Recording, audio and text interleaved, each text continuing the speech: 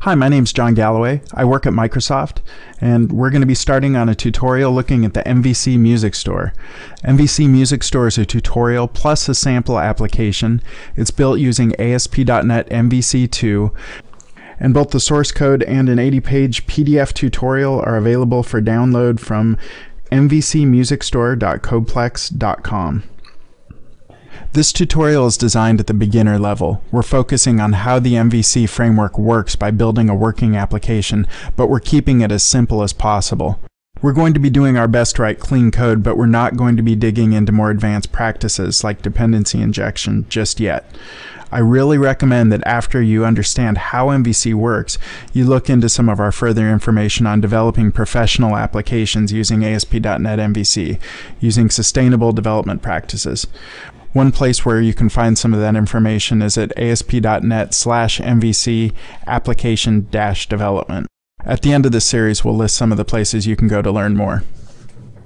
So let's start at the beginning with an overview.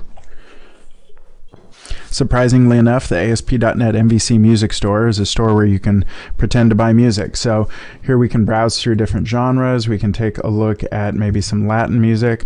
I can start loading up my cart. I can maybe buy some pop music or some classical. Get some Pachelbel in there, rockin' the Pac. Okay, and maybe I want to drop that classical right now. It's a little too expensive. I'm going to go check out. Here I can fill in all my shopping information. I happen to know there is a promo code that lets me get anything I want for free, which is just great.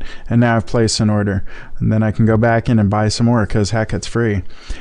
I've also got an admin system where I can create new albums.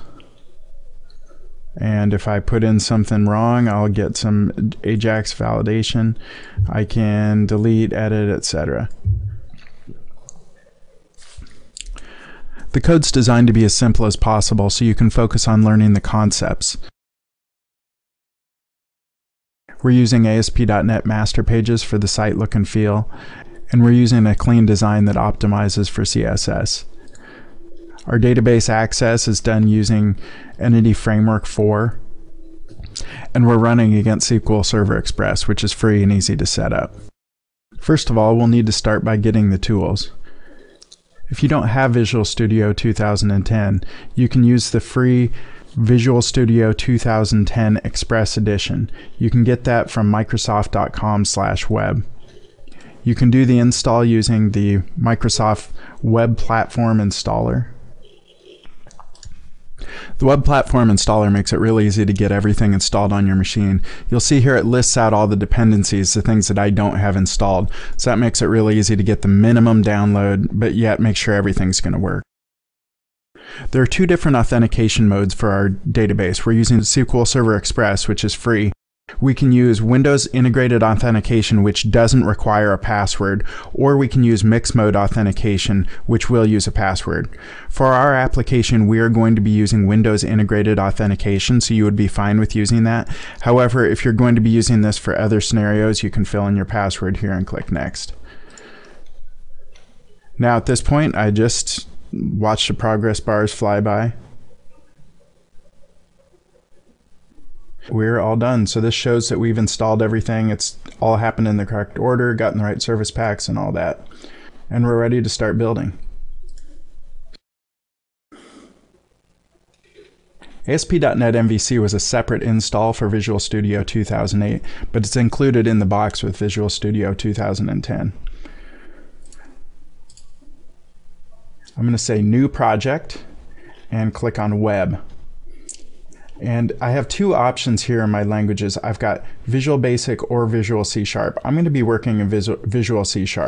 In the MVC area, I have two different types. I've got an MVC2 web application, which is what you'll use most of the time. For this project, we'll use ASP.NET MVC2 empty web application. The difference is that the standard MVC2 template includes some things like a header, login, membership, that sort of thing. We're going to be building some of those things up, but in order to make sure we understand all the concepts, we'll build them from the empty template, so we add things in step by step. So after I've selected my project type, I'm going to type in MVC Music Store for my application name and click OK. So now that we've created an empty project, we can see it's not completely empty. There are actually some folders here, and that's because ASP.NET MVC follows some conventions. So let's look top to bottom. We've got a content folder. Content folder is where you're going to put static content. So that means things like images, CSS, any other static files.